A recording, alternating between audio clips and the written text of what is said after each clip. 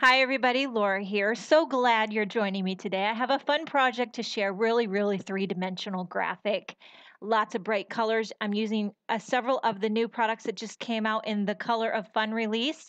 I've got a standard Nina Solar White. I've got some gorgeous ink colors. Some of these are new. Most of them are new, starting with Duckling. I love to ink blend. You know how I love the ink blend. It's a great way to show off these colors. Next, I'm doing Melon.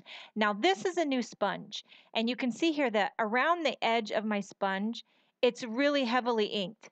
Now that's going to give you splotchy results. If you're ever having trouble getting splotches, sometimes the problem is an unevenly inked sponge, or can also be a heavy hand, or it can also just be crankiness.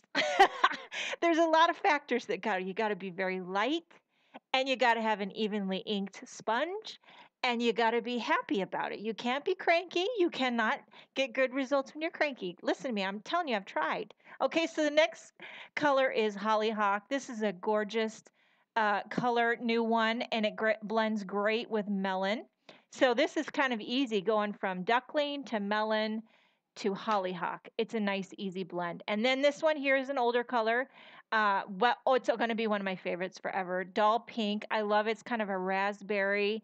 And then now I'm going to go into Wisteria. This is a new purple color. Beautiful, but it's not an easy blend going from a pink into a purple. You have to be real careful. So that's why I'm starting really light. You can see here, I'm not going heavy at all. Now, instead of trying to finish off that blend with the purple, I'm going to do the corner in a new cloudy sky color. Love this cloudy sky blue. And then I'll go back in with my wisteria and I'm going to work it.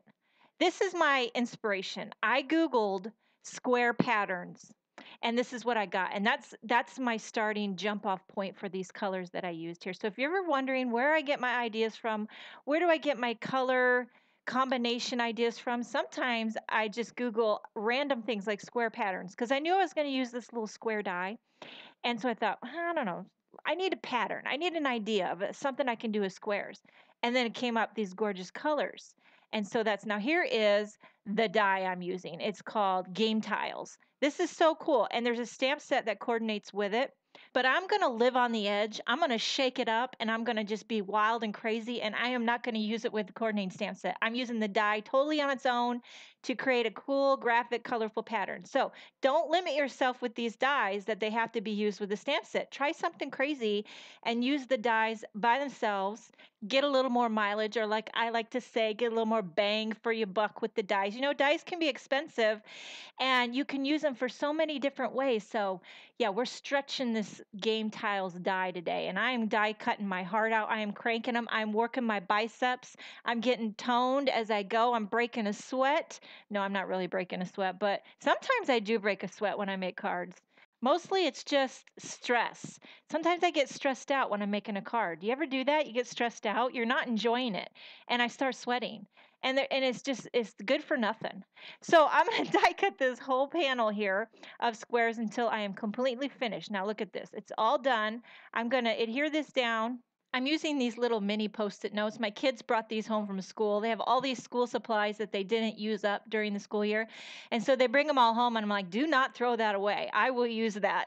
I ran out of Post-it tape, and I'm too cheap to go buy some more. So I've been using all these little things I can, and, I'm just making it work. So I'm fitting all these squares back in so that they're all lined up perfectly. Now, here is a big trickaroo. I am getting some press and seal. Now, I talked about this last time. I talked about press and seal, how Jennifer McGuire's husband invented it, and how it can be so handy with your die cutting projects. And a lot of people asked, how is it handy? I got to see a video showing this. Well, here's an example of how you can use press and seal. When you have intricate die cuts and little pieces that you want to keep in place, you can put down that press and seal and it will hold them all in place so that you can put foam adhesive on the back or even just glue, but you want to keep them all aligned perfectly. This is a great way to use press and seal. Now, I also mentioned in the video that I had never tried press and seal. I just knew it was really handy. Well, sure enough, a couple days went by and I get a box of press and seal.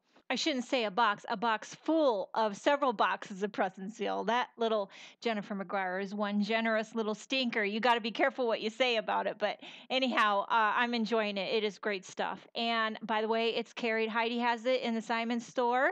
So if you want to shop for some of those gorgeous new ink colors and you're thinking, maybe you want to give press and seal a try, you can get it in the Simon store as well. It's a one-stop shop there.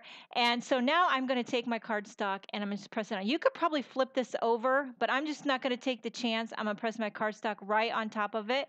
And then when you flip this over, you're going to see the magic. This is so cool how everything is perfectly aligned and held together. Now there was two little squares that didn't make it, and that was my fault. I realized I didn't take the backing off of the adhesive square.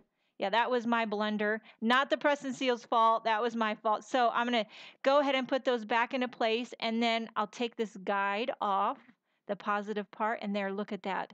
Ah, so gorgeous, so dimensional, colorful. I'm going to trim this out so it's even on all four sides, and then I'm going to pop this up on a card base. And lately, when I've been doing an entire panel like this, I like to use this fun foam. Instead of using several strips of my foam tape, I've been using this fun foam, and it's working really great for me. I like it because it covers the entire panel. I like to save my foam tape now for, smaller images and stuff like that instead of, using it all up, my precious foam tape. And okay, so now I'm going to emboss a sentiment. This is from the More Sketchy Banners greeting stamp set. It's an older stamp set, but it's got some great sentiments on it. The reason I chose this one is because it has a real sleek, modern font to it, which I think paired well with this graphic design. I wanted something that was very clean and simple, kind of a modern feel. And I'm so proud of you is what it says. So I'm going to use a little strip of foam tape and pop this up. So there's a lot of popping up going on here. We've got the panel popped up, we've got the little squares popped up, and we've got our sentiment strip pop up. We're popping and we're locking and we're loving it. And this card is finished. I'm going to just trim this up on the edges and we're good to go. Thank you so much for joining me. Hey, give that press and seal a try. You're going to love it. Thanks for watching and have a great day.